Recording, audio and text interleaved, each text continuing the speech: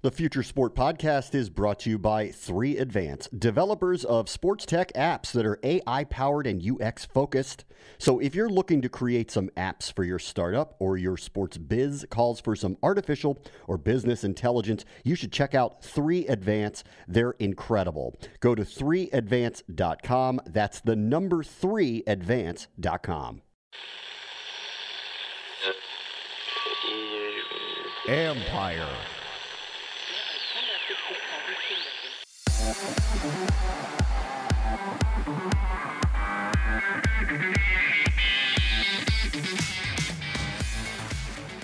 There is no team in I.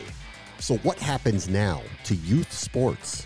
And the first way we approach that is to recognize there's an emerging youth sports industry, right? That there's the professionalization of youth sports should not have a bad name because it's instead of being a hobby, there are people that are doing this like Logan and Tyler that are committed to this, that are invested in standards and training and making sure sports is accessible. That's Jeremy Goldberg, president of LeagueApps. One spring season gone. So how did the organizers of youth sports shift to stay engaged with athletes everywhere? This is the Future Sport Podcast. I'm Bram Weinstein.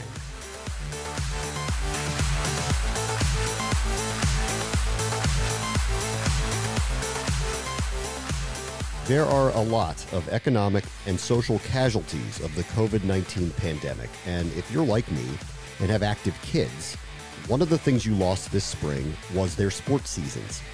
Today, we're going to have a vibrant conversation with three men whose livelihoods are youth sports and how their organizational and connective skills are being tested, plus when they think we might all just be allowed to play again.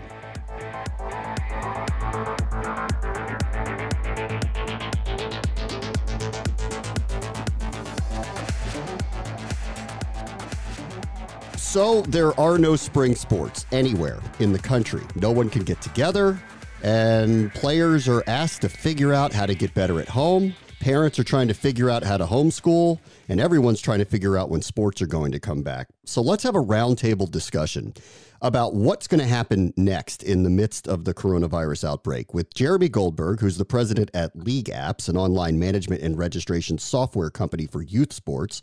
Tyler Kreitz from Advanced Lacrosse, that's ADVNC Lacrosse. He's also the director of lacrosse at Sierra High School in San Mateo, California. And Logan Kosmalski, who's from Pro Skills Basketball, one of the co-founders. Obviously, Tyler and Logan are working specifically in their sports. Hi, guys. Thank you all for joining us. Thank you. Thanks for having me.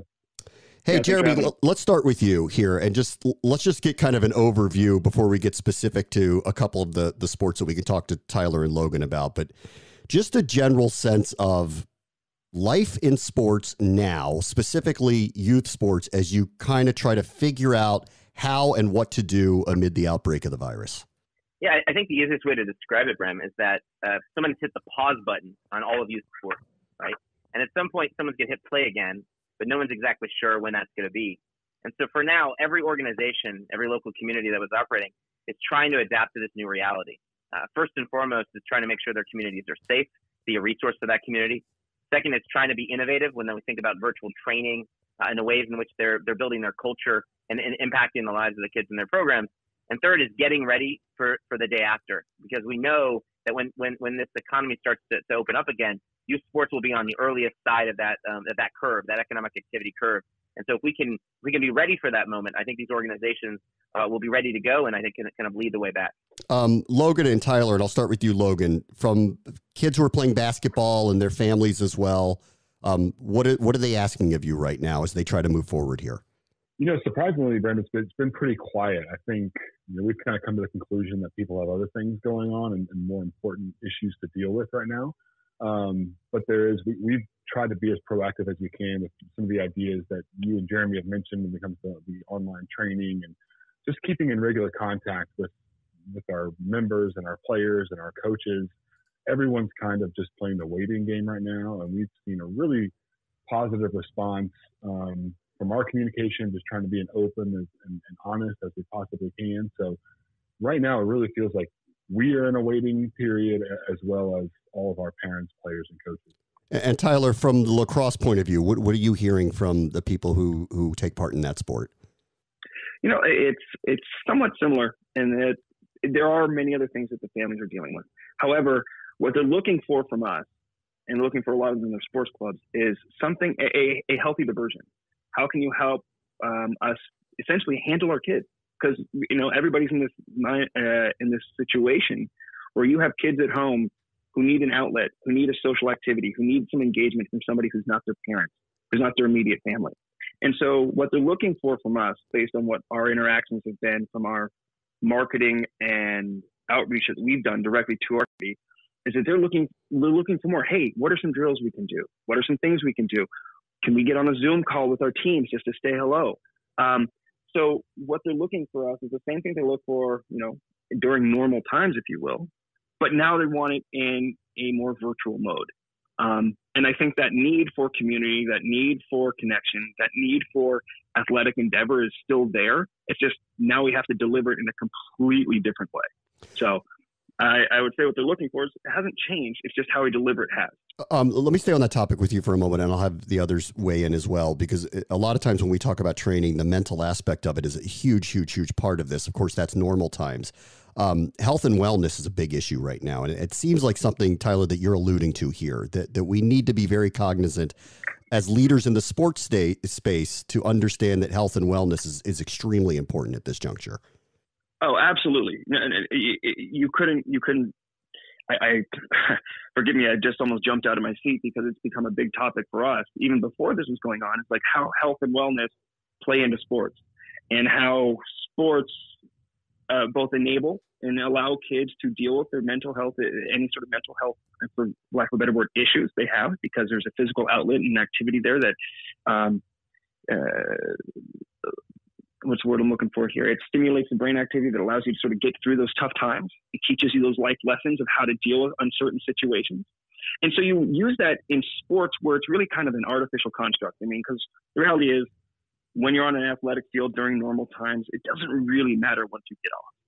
But now those lessons that you've learned from sports, now things matter. Now things are real. Now the things that we're dealing with right now are they're not tangential. They're directly in front of us. And so the lessons we've learned from sports have been more and more valuable. And so we've been trying to share those lessons with our families and point those out even more so, while also addressing the underlying issues of mental health that get masked by athletics and get masked when you're playing a sport. Because sometimes if you are struggling in your own head, the initial feeling from many athletes is, I'm just going to tough this out like I tough out a hurt ankle. And that is inherently destructive, because mental health isn't something that you can kind of tough it out. You can't white knuckle your way through everything. Sometimes you need to acknowledge the issue, just like you acknowledge a hurt ankle, and seek help. And so, forgive me for going on here, but I think this opportunity, or this pandemic, this crisis, has offered an opportunity for sports organizations, for sports as general, to acknowledge what mental health, one, how sports can help in mental health, and two, acknowledge the real issues here, so we don't just fall back on those old issues of, rub some dirt on it, or you have nothing, you got nothing to worry about, kid. I think that's something that we've been focusing on and trying to address. Logan, are you seeing similar things in the mental health space in basketball right now? Absolutely. I was just about to chime in with what Tyler mentioned. We did a webinar yesterday with a guy named Stu Singer, that's a performance coach, works with some NBA teams and some WNBA teams, and he put it in a really interesting way. Is that he looks at like the 4 pillars of performance, like technical, tactical, psychological, and physical, and how we spend all of our time really practicing the technical and tactical when it comes to practices and game strategy and on the court work. But he viewed it almost just like Tyler says, like, what a great opportunity right now. Well, we can't focus on those pillars of our performance, that we can focus on the psychological. We have time now. We have the energy to sit down and work on these mental, internal habits of the way we think and how we handle performance, that this pandemic has opened up an opportunity for us to focus on those things. And the same thing from a parent's perspective of, now that we're not on the court in these crazy environments, how can I help my kid? How can I help my child become, become a better competitor, but also like look at what we're going through. How can I help them deal with the loss of the ability to compete, and the loss of the connection with their teammates and the social interaction. So it's provided a great opportunity, I think, to focus on things that are normally overlooked. One thing that came up in our team call today, we have is in the same context of silver linings that have come about is, I don't know about you, but out here in the Silicon Valley area, there are a lot of kids ridiculously overscheduled. Mm-hmm. And the stripping away of the activities has allowed more free time and free play. We've seen that in lacrosse, especially. Kids are coming and showing us videos of, hey, I'm entertaining myself. I'm working while no one is watching. I made up a wall ball drill. I'm sure in basketball, it's like, look at this, dribble drill I've just decided to, mess around with in my backyard. And again, it's going back into that free play, free exercise, mentally freeing type of activity that is so beneficial for kids. And it's something I hope doesn't get lost once we go back to normal. So. You both were using the word opportunity a lot. I found myself using that in the media space as well. There is opportunity here. It feels a little bit like the wrong word. Like we're not trying to take advantage of what is a horrific situation, but opportunity seems like the only word that kind of fits. And in the case of entrepreneurship and organization, Jeremy, it seems like that everyone's got to think outside the box here in terms of survival of small businesses, but there is opportunity there to recreate what you do. Does that kind of resonate with you? Yeah, it does. I found myself, I think yesterday, sharing the Muhammad Ali quote, which is, a man who views the world the same at 50 as he did at 20 has wasted 30 years of his life, right? And I think the analogy here would be, how are you going to go through this experience and not waste it, right? As much as there's tragedy, as much as there's challenge, at the same time, I think there's an opportunity to think about where can we improve. And I think about the youth sports ecosystem. I think there's three things I draw from this. One is the absence of sports, I think, reminds us of the importance of sports, right? And so I think being able to use that as a way to engage more people and increase more participation, which has been a recent challenge in terms of participation rates, is important. The second is, I think the skills that you learn in sports, I think, as you heard Tyler and Logan speak to, are things that can be better used now and drawn out, right? It's the idea of resiliency that you learn through handling adversity, the ability of what it means to be a teammate, the ability to understand the idea of sacrificing, like we're as a country being asked to do. There's so many different things you're learning in the context of this that I think help you understand the larger, broader life lessons and value of sports. And finally, I think there's the more tactical opportunities that talented organizations like Advance or Pro Skills are using in this window. And that might be the mental performance side of things. That might be integrating technology, which is an inevitable trend, to deliver experiences that are even better and more impactful for kids. That might be better improving the capacity of your organization through training of your coaches or developing your methodology. And then ultimately it might be thinking about the new forms of play, as Tyler was alluding to, the free play that you might integrate into your program. So never waste a crisis. And I think the professional athletes right now, LeBron James isn't wasting this moment, right? Giannis isn't wasting this moment. They're figuring out how to get better themselves. And I think that's true of the youth sports organizations that are really these youth sports professionals that are going to be there for their communities afterwards, and I think have an opportunity to thrive. And that's what I'm excited to see, because we know that sports is one of the things at the professional and youth level that can help bring this country back from this crisis. Up next, more of our conversation on the future of youth sports, including how the business of organizing the leagues has potentially been altered permanently. This is the Future Sport Podcast.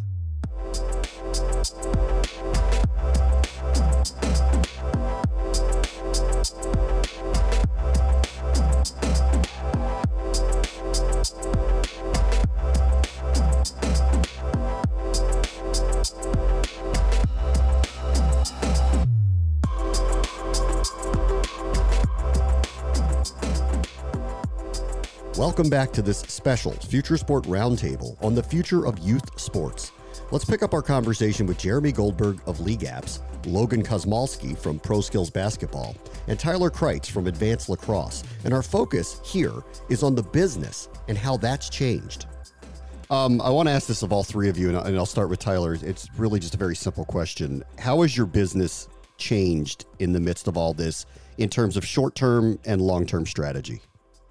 I can just simply state it as, and this has started before the crisis, but it's been accelerated since, as sports organizations, you change from being a sports club to being a youth services organization.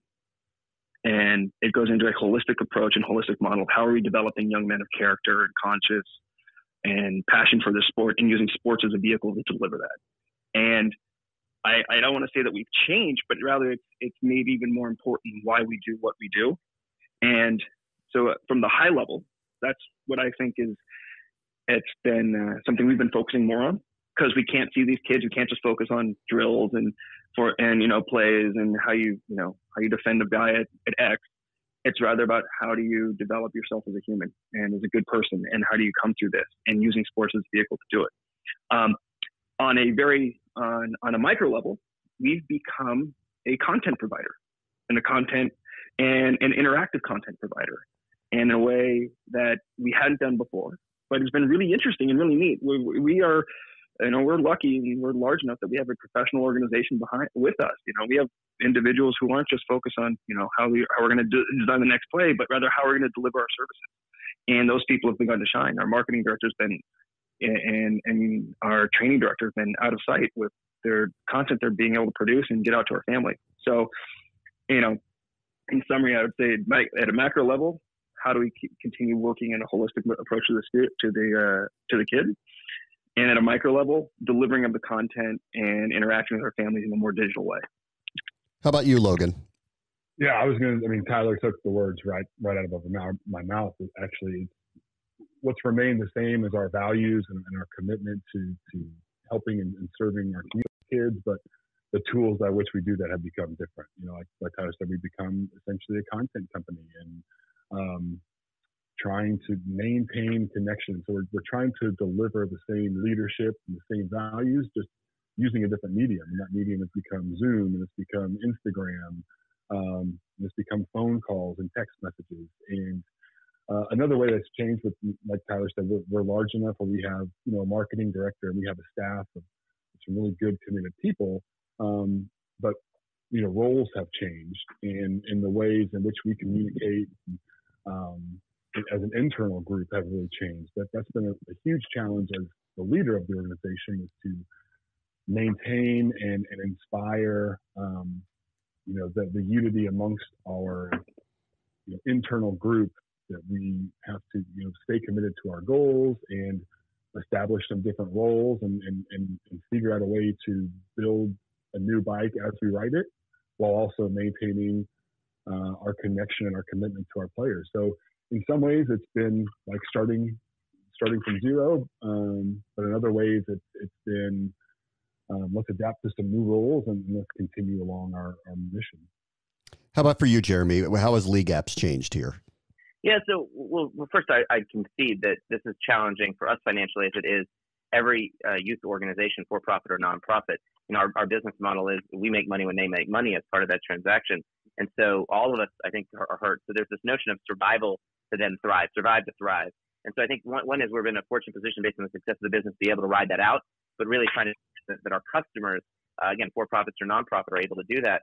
But I thought about, and I invoked kind of the perspective of Jeff Bezos here from Amazon, where, a lot of people would come to him and say, what's going to be different about the world in 10 years?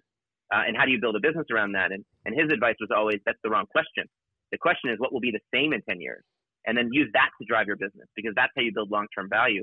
And so I think the core assumptions that we have is that people, and especially kids, are going to still love playing sports on field, in courts, in the real life, notwithstanding anything they might do digitally. That sports will still have to be organized to make that happen. And then increasingly technology and data are going to have an important and integrated role in that experience. And then people crave community. That goes back to our caveman impulses and this idea of belonging. So if those things don't change, then the real question is what is the opportunity for us as an organization to respond to that and be better? And the first way we approach that is to recognize there's an emerging youth sports industry, right? That there's the professionalization of youth sports should not have a bad name, because it's instead of being a hobby, there are people that are doing this like Logan and Tyler that are committed to this, that are invested in standards and training and making sure sports is accessible. And so I think one of the things is how can we serve that industry? And so whether that's virtual town halls, whether that's resource guides, whether that's information on mental health and performance, we're constantly thinking about what are the things that we can do. And it's amazing to have 500 and 600 people, organizations that are joining our weekly events virtually. And I think ultimately that will translate into a permanent community that we'd already been working to build, but that's been accelerated, whether that's on Slack or LinkedIn or Instagram. the ability to kind of cultivate that sense of community around youth sports and recognize that if we work together, it's the way that we can address what was working about youth sports and make that improved, and also address some of the shortcomings of it. And then lastly, as a technology company, we're doubling down on our product development and using this opportunity to continue to figure out how can we innovate and provide technology here as well. So you can't waste this as an opportunity, but you also can't lose sight of the fact that there's something fundamental to sports that's not going to change. And so we're going to continue to use that as our North Star in what we do. Jeremy, on that part about the tech, can you be specific at all about what you guys are working on now to try to improve the tech for youth sports when they do come back? Yeah, I think the two examples I'll give is one, you see a world of youth sports that's becoming increasingly mobile, right? About 60% of the interactions in our platform, and therefore the interactions that any organization is going to have with parents, is going to be from a mobile device.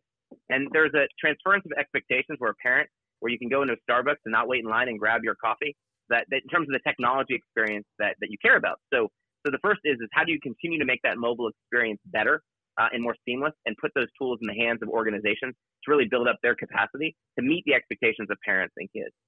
The second is that there is an unbelievable proliferation of technology that could serve and impact youth sports being developed specifically for this sector and others. So how do we facilitate those kinds of interactions and integrations in our platform, really viewing ourselves as that operating system layer where these other kinds of tools can be leveraged on top of that? And so that's the second place that we're looking, including responding to some of the opportunities that are more pronounced now, like virtual training. And then lastly, even as we build those technologies, we don't lose sight of the fact that there's a divide in terms of who could access sports before. There's a divide in terms of who has access to certain types of technology. So how do we build it with that kind of accessibility in mind? So for example, if people don't have computers at home, the mobile solutions we have can make an impact. The other program that we're continuing to focus on is how to give our software away to qualified nonprofit organizations that otherwise couldn't afford it, where there's going to be even more of them right now as well.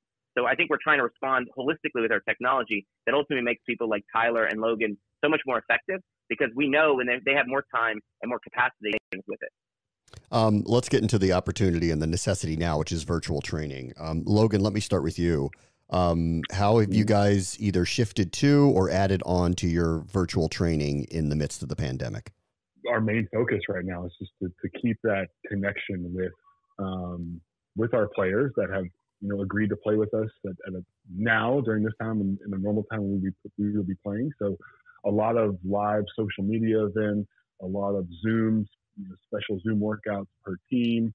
And it's kind of gone from something that started off as like, let's just give this to our members for now, but to how do we create this and package it and potentially use it as something to generate revenue should this crisis go on for an extended period of time. So it's become our main focus. We're testing out different ways and different mediums and different platforms that we can use right now, and different ways of producing them. So again, we've become a content producer. We've had to focus on audio, visual, cameras, equipment, and settings and things that are, we've done those things in the past. But they've become our main focus right now. We've really had to put an emphasis behind not only how do we create these things, how do we make them look and feel and sound up to a certain standard, but also how do we get eyeballs on them and how do we continue to produce them at a high level and get more people involved. Tyler, how do you see virtual training from the Lacrosse point of view? I mean, it's very much the same with Logan. I mean, although our timeline is slightly different, and in the sense that right now we are in the process of just developing the content and trying to provide it to our families all and everybody for that matter for free, because our seasons, if you will, is delayed. Our season doesn't really start until summer and then runs through fall, winter. So as a content producer, we're in the process of trying to produce the content, make the content, and then get it out to people so they have that. So we become more of that trusted source, more of that trusted guide for people who may not have interacted with us before. Monetizing the content and going down that path is something we're certainly looking into, and how to become and now that there's, platforms like Famer, for instance, that allow you to monetize and even create a more immersive experience for the virtual trainees, there's a definite opportunity there. It's something we certainly want to explore. our first primary concern right now is to produce the content and get it out to our current families and any other families who are part of our extended community, so we can provide something of value to them. So I guess to answer your question, we're in the first phase right now of just mass production and getting it out there. And then, if you will, the freemium model, and then go to the, if we can, and it makes sense for us, which I think it will, then go into that more premium model where people will be able to pay and interact with us in a more intricate detail. After this short announcement, more of our conversation about the future of youth sports, where we ask the question, when will kids be playing again? This is the Future Sport Podcast.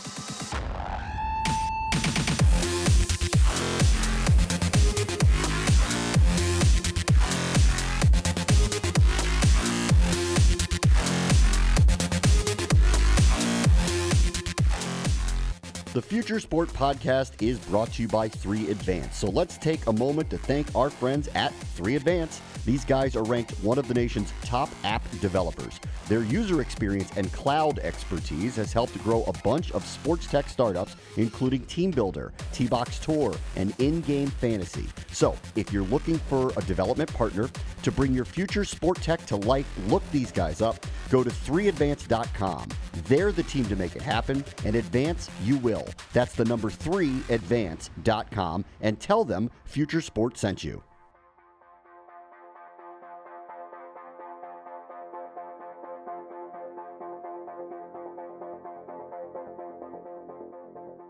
Welcome back to our Future Sport Roundtable, devoted to the future of youth sports. Our guests are Jeremy Goldberg, president of LeagueApps, Tyler Kreitz from Advanced Lacrosse, and Logan Kosmalski from Pro Skills Basketball. The focus of the conversation, now turns to the future, and a question that no one really can answer right now. I mean, obviously, as we speak here, nobody knows when it's coming back. You all are hoping in the summer when lacrosse season would start. Obviously, basketball's hoping in the winter when all of the leagues would start in high schools and the youth leagues as well. Jeremy, just overall, I don't know, timing's the wrong way to put this, but how do you see youth sports coming back, in what fashion? Yeah, I think my perspective is a few things. One, any seasonal assumptions you may have had about youth sports are probably out the window, because even if you had certain seasons that you would typically see that sport, especially where more and more of the club and travel programs operate closer to year round, these organizations are eager to continue to get out there and program and make up for lost time, make up that revenue, support the organization, again, for-profit or non-profit. And so one is, I think you're going to see a bunch of people all trying to open up programming subject to having the actual space or availability in courts to make that happen. So that's number one. And I think parents are going to be glad to get the kids out of their home into whatever program they can as soon as possible. I can say that for sure as the parent of two kids that I am currently quarantined with. The second is, I think the question of timing. I believe that youth sports will be on the earliest side of where the recovery is. Again, part of that dimension is, before I'm excited to go to a restaurant or decided to go on a flight somewhere, I'm probably more excited to do something for my kids. And so I think that you'll probably see something that'll happen in parallel to what's happening around the school system, especially if a lot of the organizations are renting space and fields from schools or potentially tied to municipalities that might be using that as a guide. And there may be some regulations around that in terms of gatherings and kind of precaution of the safe. But given the transmission rates that have been low around, at least the risk to kids themselves, if there's a way that this can be figured out to come back and the CDC kind of advises on it, it does feel that youth sports will be in the earliest side of that sense of normalcy that will return, even if it looks a little bit different, even if the tournaments are a little bit smaller, even if it looks a little bit more like private instruction than other kinds of gameplay. And I think the entrepreneurial nature of these organizations will be to adapt and to start to get kids on the field however they can. Let me get your thoughts, Logan, and Tyler as well, because largely basketball is an indoor sport. Obviously you can play outside, but largely what we're talking about, the leagues, it is indoors. And obviously lacrosse is maybe not professionally indoors, but largely played outdoors. So let me start with you, Logan. From the basketball point of view, what is your opinion of how and when leagues come back and kids start playing basketball together again? Yeah, I think going off of what Jeremy said, I think it's going to look different. What exactly it's going to look like, we don't know. I just have a hard time believing that the massive tournaments with hundreds of people crammed into a 3-4 court facility is going to happen this summer. That just doesn't feel right to me. And, but that's not to say that we can't practice with the team or hold a scrimmage with 20 kids and, live stream the game so that parents can watch, or we can get smaller group workouts together or 3-on-3 tournaments, so we're just trying to think about what could possibly happen and where we could possibly hold it. And, if the CDC says that, no groups of 10 or more, what does that look like for us? And the good thing about basketball is it can still be played outside, which, as a basketball purist, kind of excites me to get kids back on outdoor courts and out in nature playing the game, as opposed to such a structured indoor crazy environment that we see at a lot of these tournaments. So we're kind of all over the map when it comes to looking, months down the road, but we are trying to make plans for things that, hey, if it's this size of group, then we can only be outdoors. This is kind of an option of what we can do, versus, hey, tournaments are doors are open, these facilities are operating, and it's game on again. We'll be ready for that as well. So, the short answer is we don't really know. We're just trying to think about the different possible scenarios and what our operations would look like, should smaller groups be opened back up and allowed to gather together. Tyler, how's it look from the lacrosse point of view? Right now everybody's in the lacrosse world, which is so based around the summer tournament circuit. Things are being pushed back, and right now everybody is contingency planning for tournaments that will run in a very short window from end of July through beginning of August, before, hopefully, and this is all, again, speculative because we don't know what's going to happen, but people are planning for that window to be compressed out. So in the immediate short term, people are planning for a later and delayed summer and hoping for that.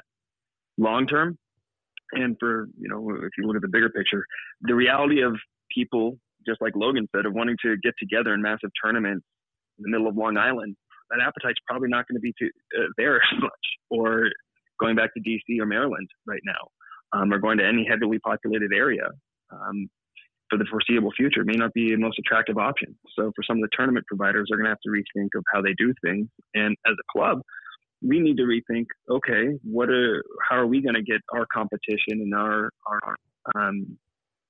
kids to go out and have those experiences? And are they going to be more regional and localized? And are we going to be able to, collaborate with guys who are in our backyard or in our state that we can drive to? And those types of things. So, we can forego families having to travel through airports and travel on plane when they may be a bit hesitant. We're going to be looking at a more hyper-local and hyper-regionalized thing. And one thing that's aspect of this goes back to, what Jeremy was saying about there's going to be a pent-up demand. What's also going to be interesting to see is there's going to be a pent-up demand, but are there going to be enough providers that make it through this to match the demand? And that's going to be the other thing that's going to be interesting to see is there's going to be a lot of people who want to do this and a lot of kids who want to play, but are there going to be enough organizations around after this all goes through because of the financial implications that are going to be able to provide what these kids want or need or what these families want or need? Just to ladder. So how does that affect?